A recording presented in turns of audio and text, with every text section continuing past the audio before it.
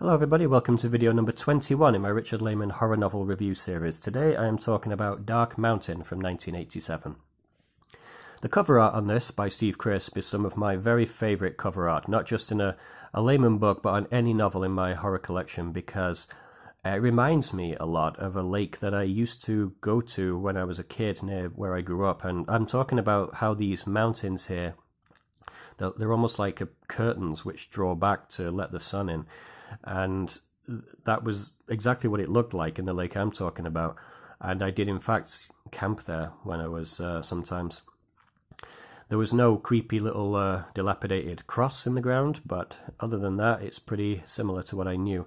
So I really love that cover art by Steve Crisp. The spine here, this is one of Laymon's medium length books at 370 pages.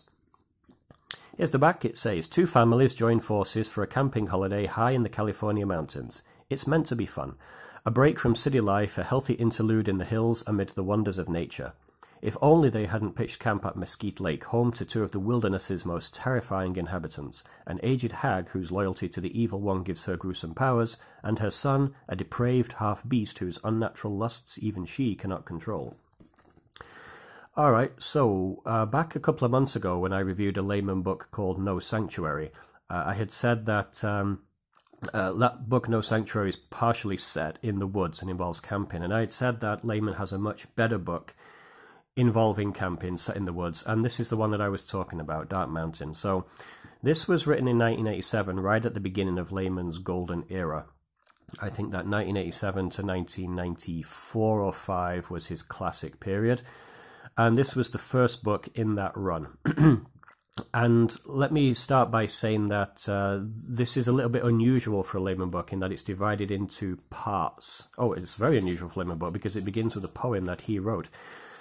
And that also reminds me, Tread Softly. This book was originally published under the title Tread Softly, and it was one of two novels Laymon published under the pseudonym of Richard Kelly. And I've never been able to figure out why he decided to do that. This one and Midnight's Lair were published under the pseudonym of Richard Kelly. Kelly is his daughter's name. So maybe he felt that these were more personal to his daughter, because they do both involve teenage girls prominently. But other than that, they're typical Laymon, and they're full of the same usual sex and violence that I don't know a father would really want to dedicate to his daughter. But for whatever reason, this was originally published as Tread Softly by Richard Kelly. Opens with a poem, like I said, and the point I was making is that this book is divided into parts. Excuse me. Part 1, Part 2, and Part 3, and then he gets more into the more usual chapter system. I can't think of many books where he did that. Island comes to mind, I think Endless Night, but generally it's a rare thing for him to do. But it's a very good idea here because these are very distinct parts. Going into this book, when I first read it, I thought that this entire thing was going to be set in the woods. And I'll be honest, about 150 pages in, I started to wish that wasn't the case, because it does get ever so slightly tedious, because Laymon isn't known for his description. And if you are going to set an entire book in the woods, it is important to put the reader in those woods, you know, and describe the atmosphere and everything that's there. And that's not what Laymon really does. He's all about action and stuff like that. But I'm very happy to say that they don't spend all their time in the woods. Part 1 involves them camping and confronting this woman and her son. Part 2 puts them back in LA. And Part 3 has them going back to the woods for a confrontation with this final confrontation with the woman. So let me get into the characters then. Now this involves two families, like it said on the back. The first family is a guy called Scott and his new girlfriend Karen, and Scott's two children, 16-year-old Julie and 12-year-old Benny.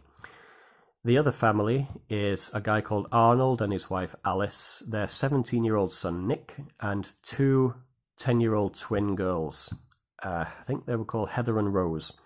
They're very minor characters, those two twins, necessarily, because they're so young. They don't have an awful lot to say or do.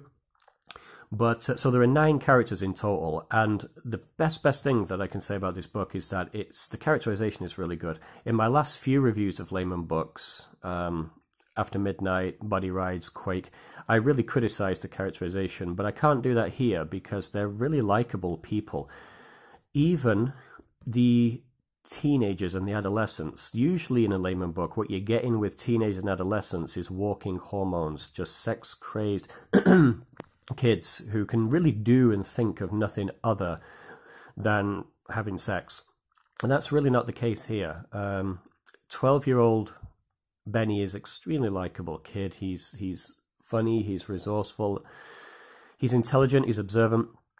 Nick, the 17-year-old boy, again, you think 17-year-old boy in a Laymon book, you tend to know what you get in there. But here it's not that. He's considerate, he's kind, he's thoughtful, he's intelligent, he behaves like a normal, intelligent 17-year-old boy.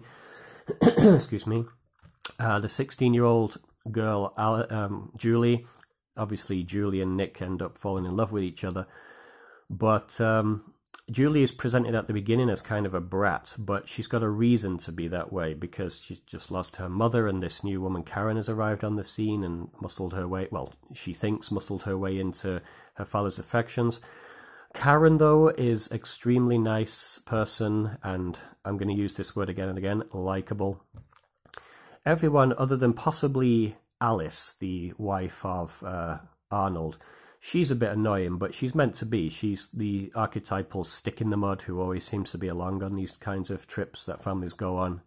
The downer, you know, she puts a dampener on everyone's good mood. But she's not that obtrusive. She's just kind of a background character who comes along every now and again to chastise somebody. Didn't mind her. I'm sorry about my throat, I'm a bit ill. There's only one minor flaw that I can find in the characterization here. It does involve Karen. There's still an element in this book of women behaving in ways that conform to teenage boy fantasies rather than the way that women actually behave.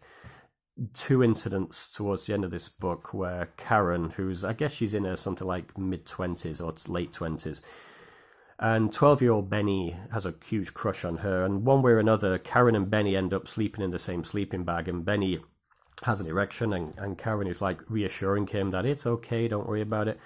Whereas I would like to think in reality a woman would firstly not be in that situation, and secondly remove herself from it if that happened. And then later on she's like kissing him on the mouth, which it's not presented as a sexual thing, but that's how Benny takes it.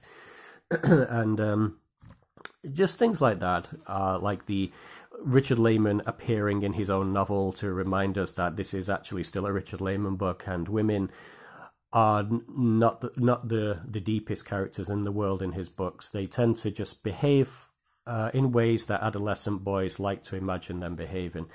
However, you know, those really are the only two flaws I can find to make in this book. I guess another thing I can say is that it starts slowly. The first 50, 60 pages is these two families arriving at the camp, and because Laymon doesn't bother with a description, it can be a little bit tedious, but on the other hand, I do get why he did that. He wanted to set up the characters, he wanted to introduce us to the families and their dynamics. He wanted to give us some backstory on Scott and his deceased wife and how Karen appeared on the scene. He wants us to get to know the two, I think I would call them the two main characters, 16-year-old Julie on one family and 17-year-old Nick from the other family. And he does a good job by his standards of depicting normal families with normal people who love each other and bicker sometimes, but beneath all the bickering there is a love for everyone, between everyone. So, good characters, firstly, and now about the story. So the story basically involves these two families going off to the woods. They come across these two characters here, this old woman, and it calls him here a depraved half-beast whose unnatural lust she can't control. But that kind of led me to believe the first time I read it, this was going to be kind of a monster book or a creature feature. It implies the son is some kind of deformed mutant thing, but he isn't, as far as I can make out. It's just a normal in terms of his physical makeup. He's just a normal man, young man.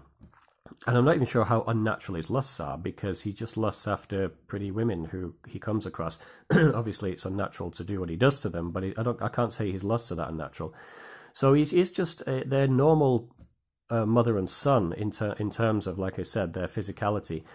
It looks like the mother has made a pact with a devil or the devil, which has given her supernatural powers. And she, at the end of the first part of this book, ends up putting a curse on these campers.